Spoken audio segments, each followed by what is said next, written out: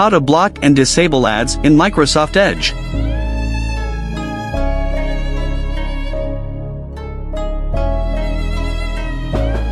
Use built-in ad blockers. Microsoft Edge has a built-in ad blocker called Microsoft Edge Tracking Prevention.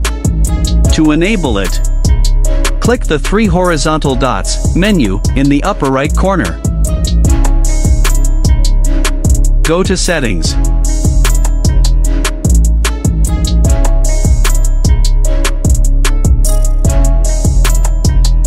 Scroll down and click on Privacy, Search, and Services. Under Services, you'll find Tracking Prevention. Toggle it on and set it to Strict for maximum ad blocking.